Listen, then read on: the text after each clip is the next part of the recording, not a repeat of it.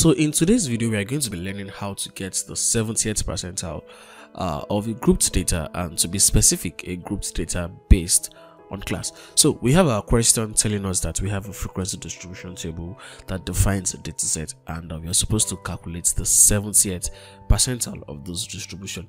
So we have the variable x and we have its corresponding frequency distribution.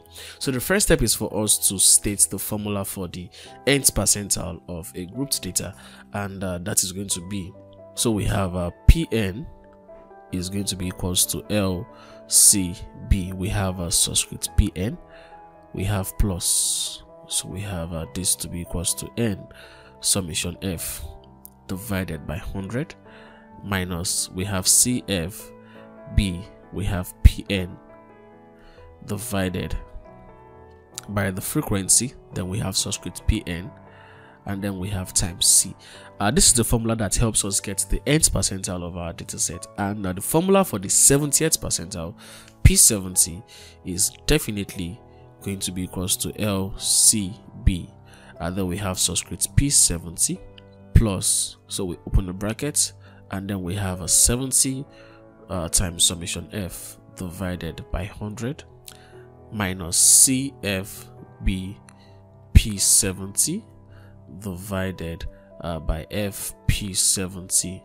We close the bracket, then we have times C. So where the P70 represents the 70th percentile, the LCB P70 represents the lower class boundary at the 70th percentile, the CFB P70 represents the cumulative frequency before the 70th percentile, the FP70 represents the frequency at the 70th percentile, and the C represents the class interval. So from this formula, we are definitely going to be seeing that we need to extract out the frequency distribution given to us, and we are going to be adding two new details rather, and that is going to be the class boundaries and the cumulative frequency. So let's try to take this formula of ours, let's take it a bit down, so let's take this here. Exactly.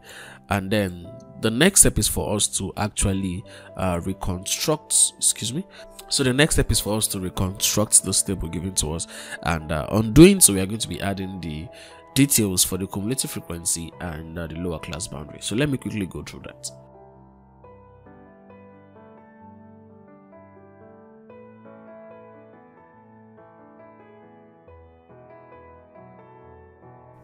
So we have to work on the class boundary, and the class boundary is just us subtracting 0.5 from the lower class limit and then adding this 0.5 to the upper class limit. We did this when we were trying to get the 8th decile of the same question, so I'm going to be linking a video somewhere in the top right corner so you can just go check that out.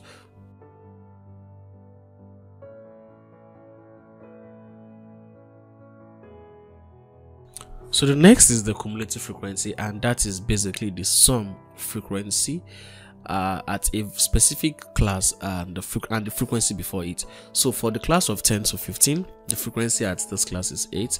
So for the class of 16 to 21, the frequency at this class is 17. So 17 plus 18, that gives us 25. So for the class of 22 to 27, that is going to give us 32. And right here we have this to be 37, we have here to be equals to 46, and we have this to be equals to 50. So that being said, so it's time for us to get the necessary details, and the first step is to get the 70th percentile, is to locate the 70th percentile rather of our data set. So that means 70 times summation F divided by 100, and that is going to be equals to 70 times, so the sum of frequency is going to be equals to 50. So 17 times 50 divided by 100, and when we do the math, we have this to be equals to 35. So that simply implies that the 70th percentile is located in the 35th position of the data set. So let's try to locate the 35th position of our data set. So 8 plus 17, that gives us 25. 25 plus 7, that gives us 32. 32 plus 5, that gives us 37. So definitely the 35th position is going to be somewhere around here. So we just use this red marker to mark that. So that is the location of the 70th percentile. So the next step is for us to get the lower class boundary at the 70th percentile. So that means LCB, we have P70 is going to be equals to 27.5. That is the lower class boundary at the 70th percentile. The frequency, that is FP70, the frequency at the 70th percentile is going to be equals to 5. The class interval, which is C, is actually the difference between the lower class limit and the upper class limit of any class you pick. It defines how wide the class is. So 15 minus 10, that gives us 5. 21 minus 16, that also gives us 5. So it's a fixed value, so this is actually equals to 5.